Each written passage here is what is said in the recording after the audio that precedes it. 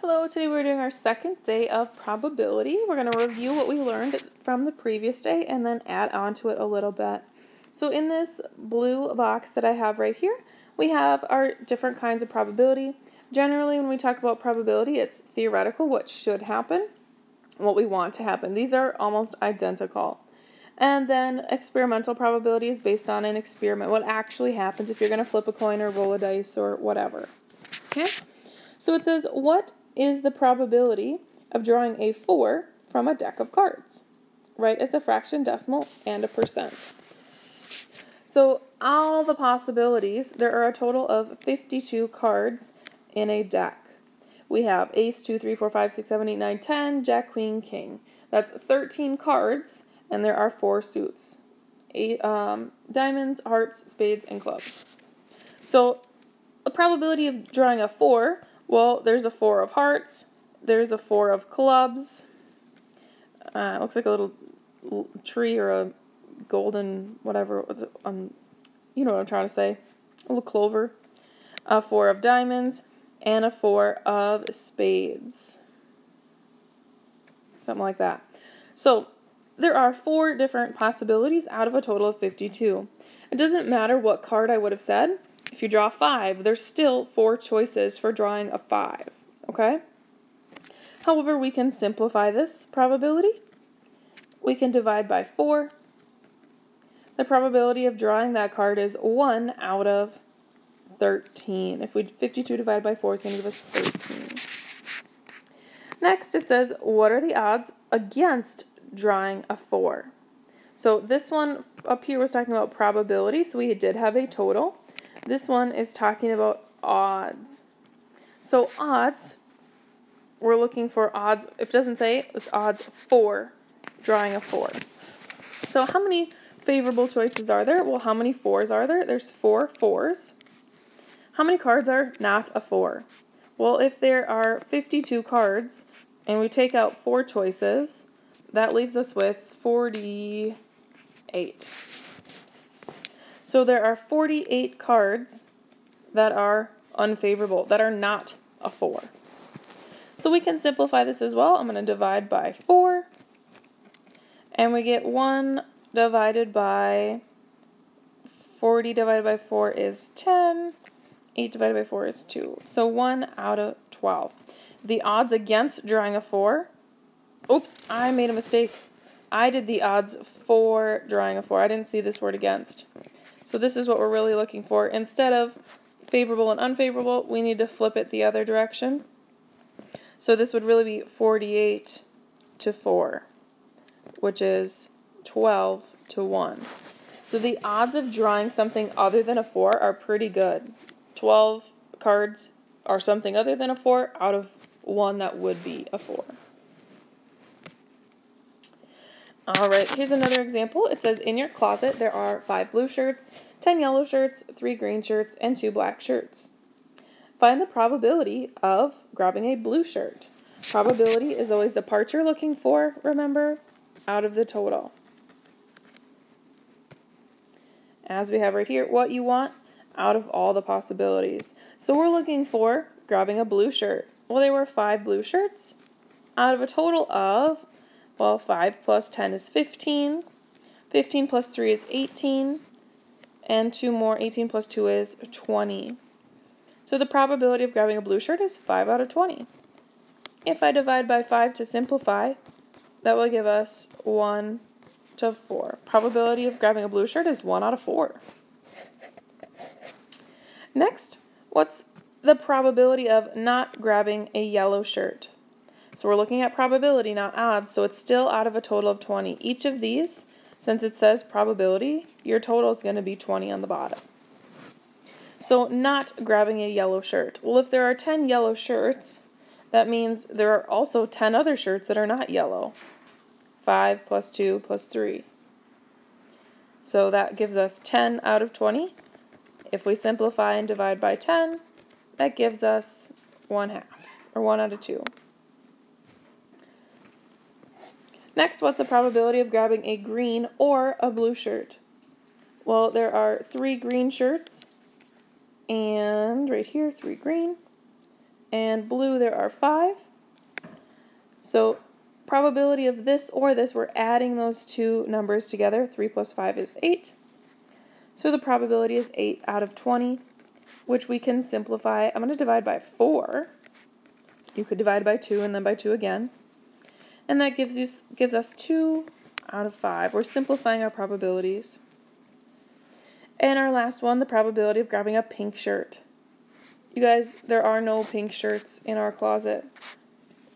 So the probability is 0 out of 20 or 0. It's impossible.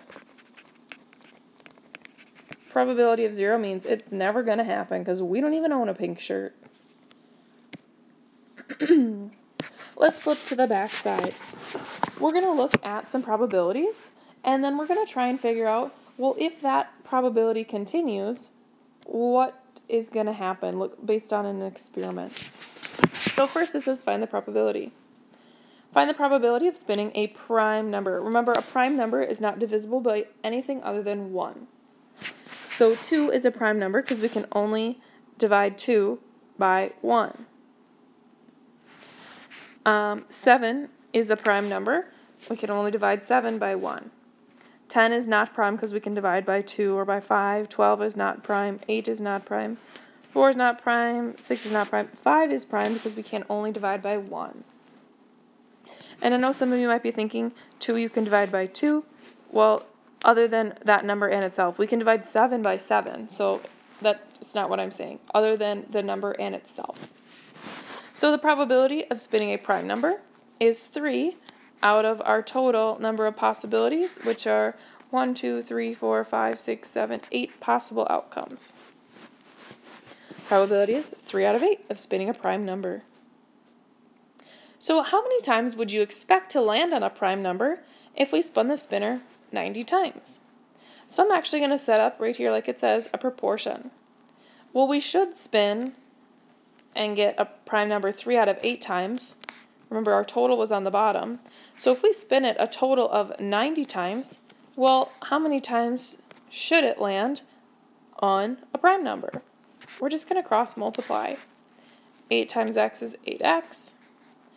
3 times 90, well, 9 times 3 is 27 with a 0 on it. And then to get x by itself, the opposite of multiply is divide.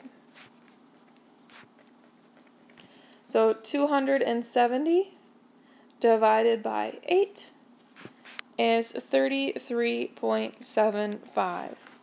Now, we can't spin 0.75 times, so we would round this to the nearest whole number, so it would be 34. We would expect to land on a prime number 34 times out of 90.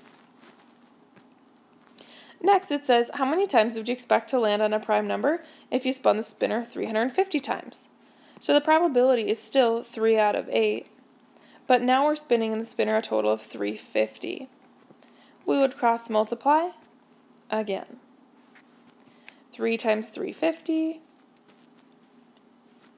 350 times 3 in my calculator is 1050. And 8 times x is 8x. So if I divide by 8, 1050 divided by 8 is 131.25.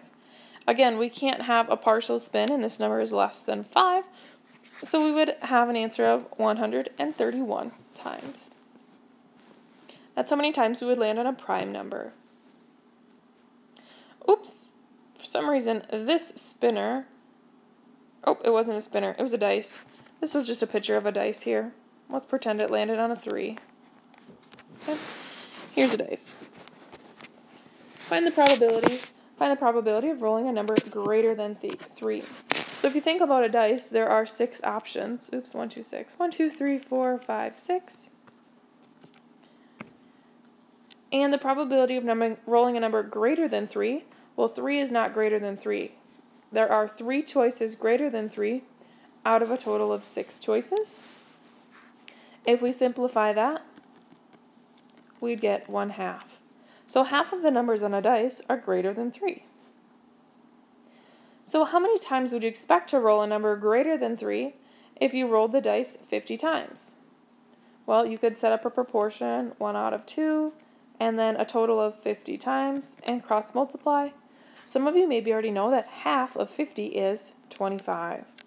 So you should, if this wasn't a perfect world, land on a number greater than 3 25 times.